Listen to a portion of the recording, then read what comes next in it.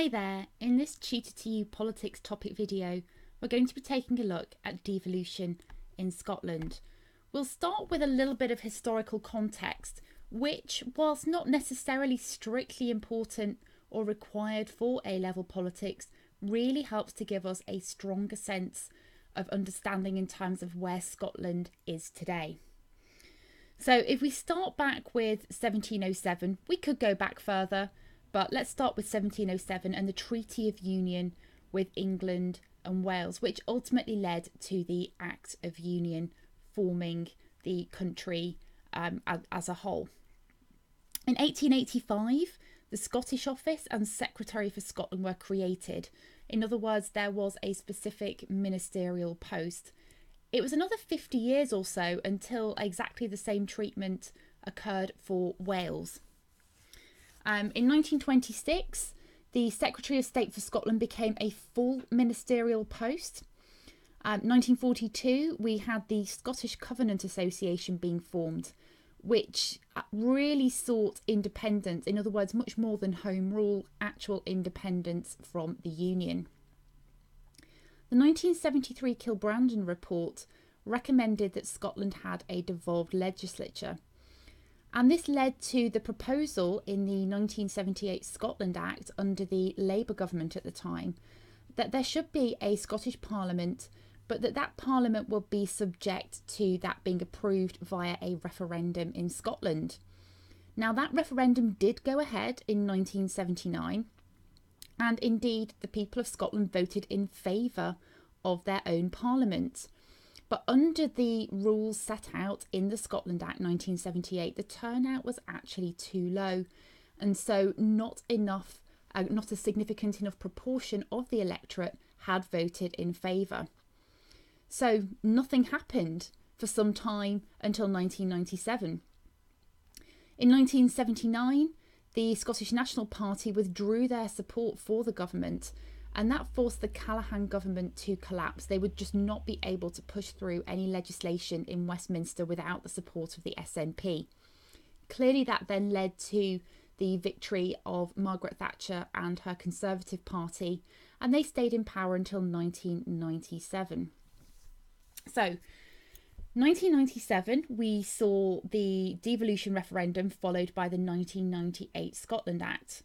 Now, 1997 is a fairly significant date when we're studying A-level politics, because that was the year in which Tony Blair and his New Labour Party won a landslide election victory in Westminster. Why did devolution appear on the agenda at that point? Well, devolution to the regions was a key part and policy of that winning Labour manifesto in 1997. But it wasn't really there because Tony Blair was a staunch supporter of devolution. In fact, there are two other quite key reasons as to why devolution appeared on the manifesto for Labour in 1997. The first reason is that in the run-up to the election, opinion polls had shown that the Conservative Party would be very unlikely to hold on to their position as the majority party. But it wasn't completely clear that the Labour Party would have an outright majority. So early negotiations had already taken place between Labour and the Liberal Democrats in terms of forming a coalition or perhaps even a confidence and supply arrangement. And as part of those discussions, the Liberal Democrats were very keen supporters of devolution and had helped to influence the Labour manifesto to include devolution on the agenda. Secondly, there was also the legacy of former Labour leader John Smith, who had died in office in 1994. Now, he was a very keen supporter of devolution to the regions. Tony Blair realised that he was going to have to keep the support of the old Labour politicians as he tried to modernise the Labour Party and introduce his third way of politics, in other words, New Labour. So by including a key policy of John Smith's, it helped to use John Smith's legacy and helped to create support for that 1997 manifesto.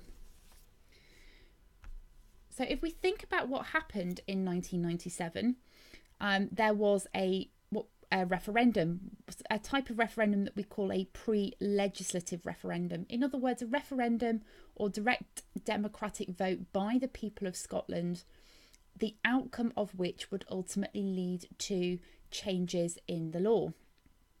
Now, this was a really unusual referendum. It was very rare to have a referendum where there are two key questions. The first question was whether there was indeed enough support for a devolved Scottish Parliament. And the second question focused on the type of devolution and as to whether a Scottish Parliament should have some fiscal or financial devolution. In other words, have a little control over their taxes and spending. In the end, the turnout was reasonably high at 60.13%, which was a good 10 percentage points higher than the turnout in the Welsh referendum, which happened the following week. 74.29% of the voters turning out voted in favour of a Scottish Parliament. And on the second question, that of tax varying powers, a slightly lower proportion of supporters, but still a significant winning margin. In terms of the campaigns, the Yes campaign was Scotland Forward, supported by Scottish Labour, the SNP, inevitably, the Lib Dems and the Scottish Greens. The No campaign was Think Twice, supported by the Conservatives. The Conservatives also supported the No campaign in Wales. The outcome of that referendum led to the Scotland Act 1998 being passed in Westminster. And this created the Scottish Parliament, set out the electoral system for members of Scottish Parliament, and laid out the legislative process. The electoral system for members of Scottish Parliament, or MSPs, is quite an interesting one. It's a bit of a mixed bag. So there are 73 constituencies in Scotland, and each of those constituencies is able to elect one single member to the Scottish Parliament in a first past the post system, in the same process that we use for elections to Westminster.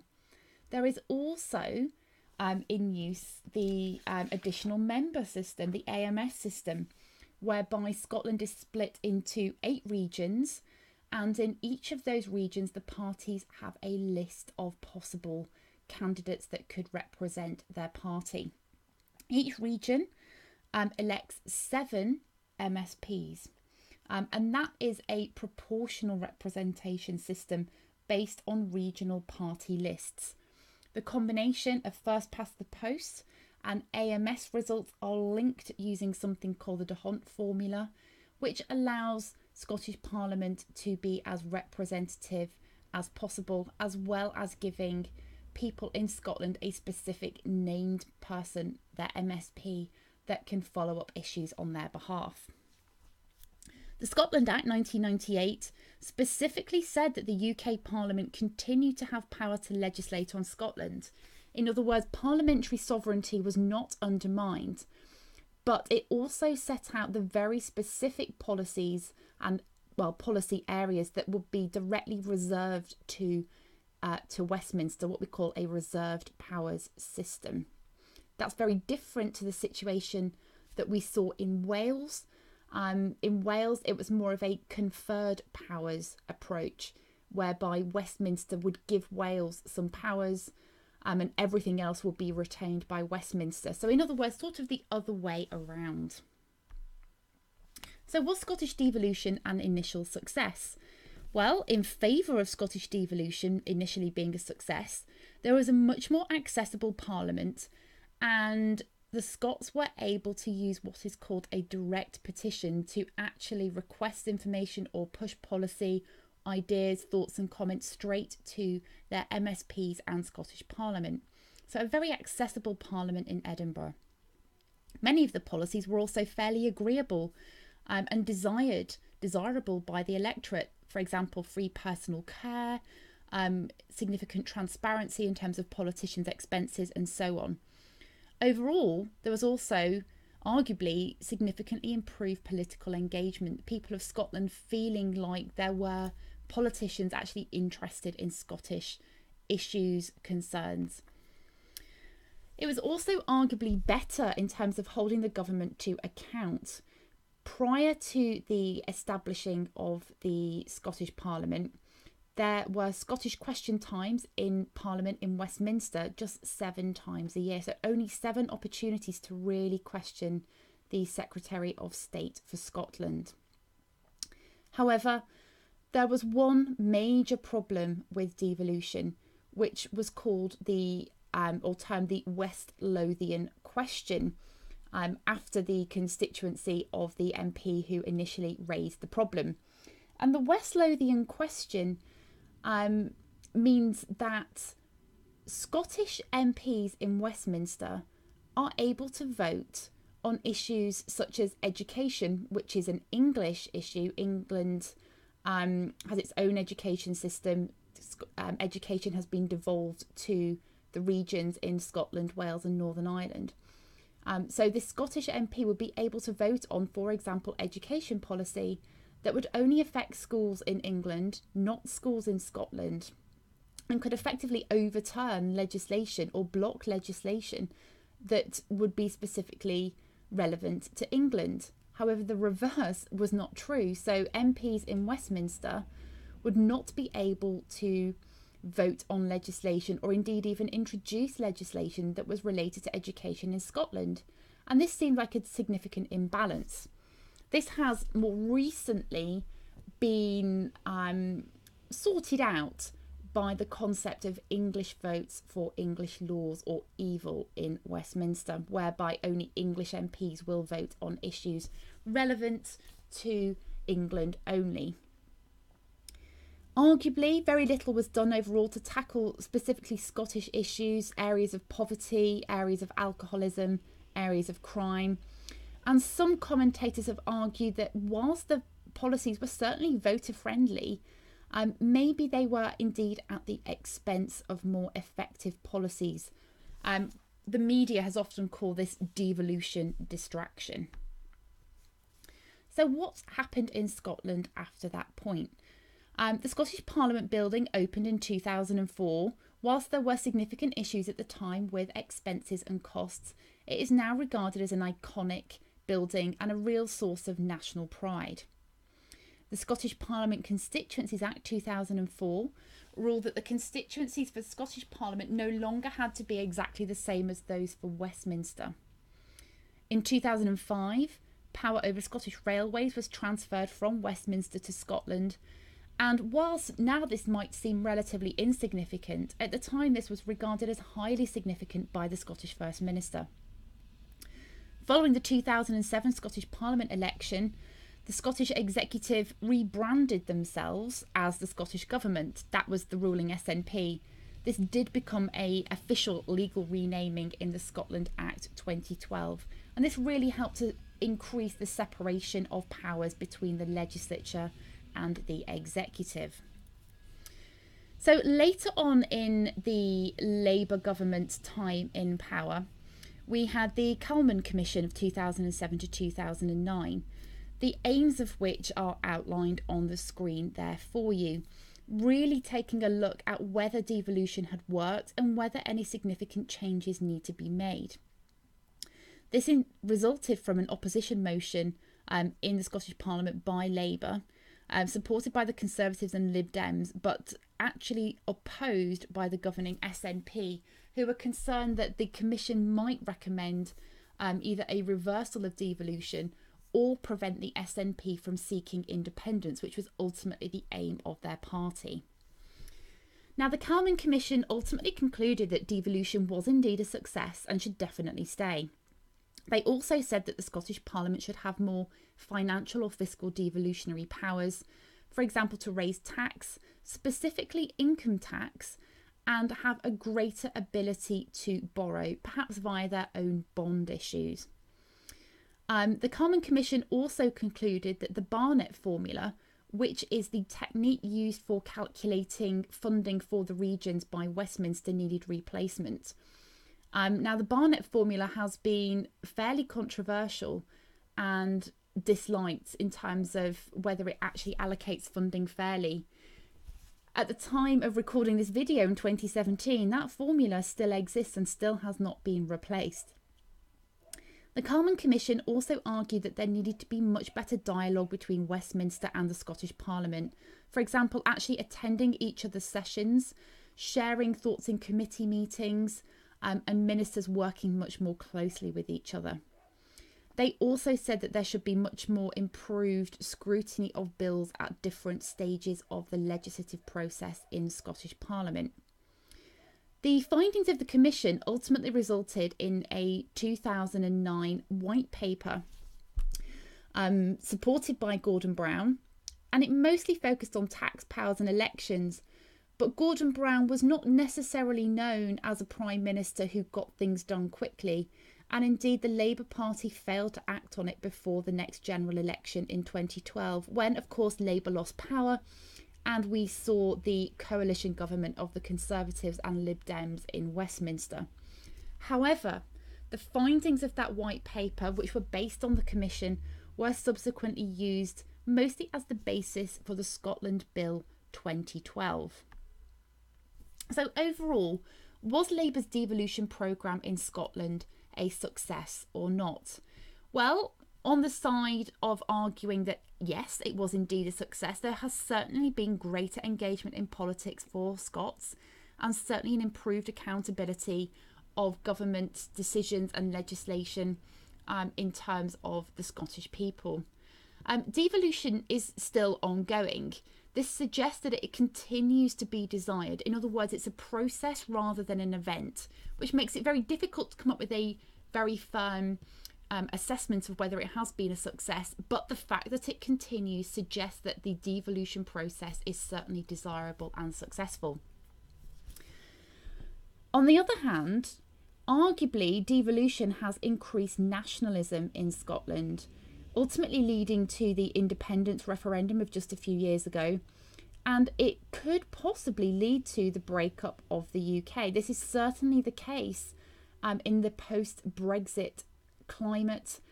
The Scottish people voted very, very much overwhelmingly in favour of remaining in the EU, putting them very much at odds with the national vote overall for the UK. This will be discussed a little bit later in this topic video. Arguably, local government in Scotland has become a lot less important. So councils, for example, less important than they were before devolution, potentially leading to wastage and a lack of understanding of exactly who has responsibility for what. And it also means that the UK's constitution has fundamentally changed. The UK is certainly no longer truly unitary. It's more of a quasi-federal system. Now, it's really difficult to assess whether this is a good thing or a bad thing, but this was never really the aim of Labour's constitutional change programme. There are as many political commentators arguing that this is a good thing as there are arguing that this is a bad thing. As with everything in politics, there's always a halfway house. So there have certainly been some successes, for example, social care. But failures, particularly education. Scottish children do no longer seem to perform quite as highly as their counterparts everywhere else in the UK. Arguably, whether it's a success potentially depends on your political ideology and where you stand along the political spectrum. It's very difficult to make a completely neutral and independent assessment. And the main issue, as we referred to earlier, the issue that has perhaps been most controversial has been the use of list MSPs. So if you remember from a few moments ago, we mentioned the electoral system being a combination of first past the post and the additional member system with the party lists. Now, the MSPs elected from the constituencies are generally regarded as being effective because they can be easily held to account by the people who have voted for them in their constituencies. The list MSPs, however, are regarded by many Scots as being a lot less effective. It's worth just taking a moment to pause the video here and have a little look through the quotes here. These come from Tony Blair, writing well after his time in power and looking back maybe with a little regret on exactly what happened with devolution in Scotland and Wales. So it's worth taking a close look there. In other words, he's particularly concerned about the impact on the breakup of the United Kingdom. So what happened? What has happened post 2012? We've already mentioned earlier the Scotland Act 2012, which came out of the Calman Commission recommendations. And this Scotland Act gave Scotland a number of new powers, some of which are outlined on the screen here for you. Firstly, it gave them the ability to change income tax by up to 10p, which is a fairly significant difference compared to England. It also gave more fiscal or financial devolution in the form of being able to set stamp duty and landfill tax, borrowing up to £2.2 billion a year purely for Scottish purposes. Linked with that, they also created Revenue Scotland, so that Scottish finances and tax powers did no longer have to go through HMRC as they do in England and Wales. It also meant that Scotland would have better representation in institutions such as the BBC and gave them more power to set law over social issues such as drugs, driving and gun law. Interestingly, the UK Parliament said that in order to pass the Scotland Act 2012 in Westminster, it would need a legislative consent motion from the Scottish Parliament to pass the bill. In other words, whilst they do have parliamentary sovereignty in Westminster, they still wanted the Scottish Parliament to effectively give their consent to the bill. Now, the Scottish Parliament actually initially wanted to block the bill because the SNP, the ruling party at the time, said that they wanted more power and indeed a move towards independence. However, they did eventually capitulate and agreed that the Scotland Act 2012 could indeed be passed. Now, we need to have a little look at the independence referendum.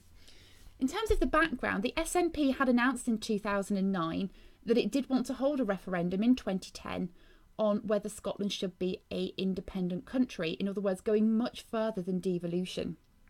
However, the bill did not pass in the Scottish Parliament because at the time the SNP only had a minority government and could not command enough support for that bill to pass. However, from 2011, the SNP did have a majority in Scottish Parliament, and again they introduced a referendum bill. They did suggest that in a referendum that there could be an extra option, so not just a yes or no, but some kind of halfway house, which we called Devo Max. This was rejected by the Commission looking at the possible question for a referendum and said it just needed to be a simple yes/no question. The Edinburgh Agreement 2012 resulted in the UK Parliament legislating to allow Scotland to hold a referendum. A good example there of parliamentary sovereignty. That referendum was indeed held in 2014, in the September of 2014, and the question was, should Scotland be an independent country? The stats are quite incredible, really. The turnout was 84.6%, the largest ever for a referendum in Britain. The yes votes were 44.7% and no 55.3%. It was expected to have been closer than that. Interestingly, 16-year-olds were allowed to vote, so a bit of a change to the franchise there. The campaigns were Yes Scotland, in favour of independence, and Better Together, voting against independence. So what were the key issues in this referendum?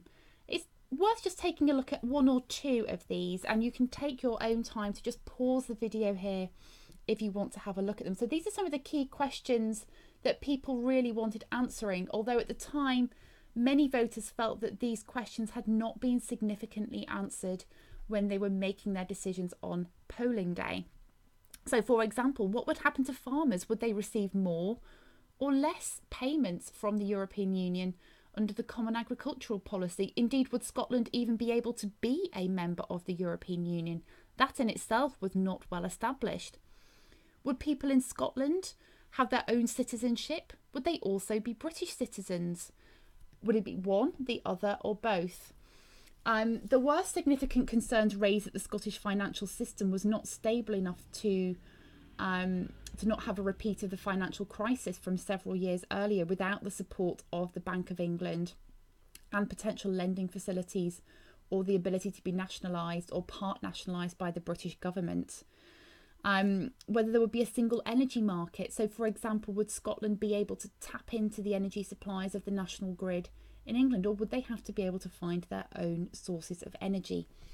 All of these are clearly really significant questions. Maybe if they had been clearly and carefully answered before the referendum, it might have altered the outcome of that referendum, or indeed affected the way that people vote. What was the overall impact of the referendum? Despite being a vote for no independence, it has been a really significant referendum, although on the face of it, nothing has changed. It's led to a significant increase in nationalism in Scotland. Following the referendum, many people joined the SNP and other Yes Scotland campaign political parties. And it led to a huge rise in the number of MPs in Westminster from the SNP in the 2015 general election. Whilst that number has now fallen back down to around 35, they still have a significant part to play in Westminster.